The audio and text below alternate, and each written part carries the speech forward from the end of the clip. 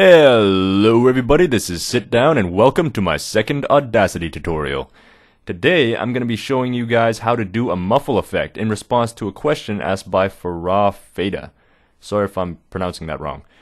Anyways, I have some music from Machinima Sound and a voice clip I pre-recorded to show you guys how this effect works. So I've already done all the prep work, I've cut out the background noise in my clip, and so I can get right into showing you guys how to do this effect. So let's play the recording just so you guys can see how it sounds like without any effects on it. Who the hell do you think you are? Coming into my house? Telling me my place is bugged? You think I wouldn't know if my place was bugged? How stupid do you think I am? So yeah, that's the clip, and so yeah, let's get right into getting the effect on here.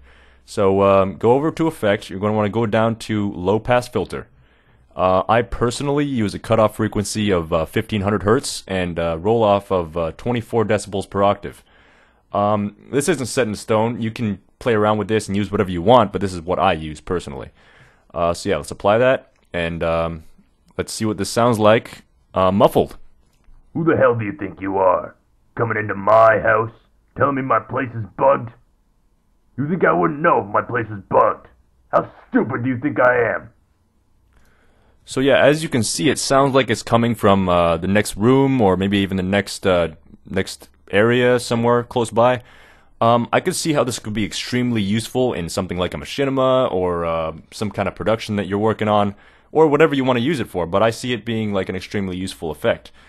So let's get into some more uses of this effect. The original question was asked with a song, so I'm going to show you how this works with a song, and I think it works beautifully. Anyways, so I'll show you what song I got for this tutorial.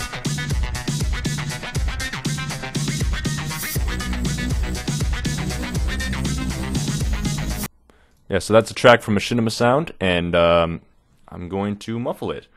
So you're going to want to grab the track and go down to Low Pass Filter, do the same thing, and I'll play it again for you.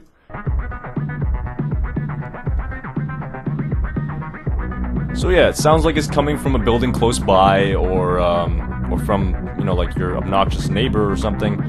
And I think this would also be really useful in some kind of production. So yeah, I hope you guys enjoyed this video. I hope it was helpful.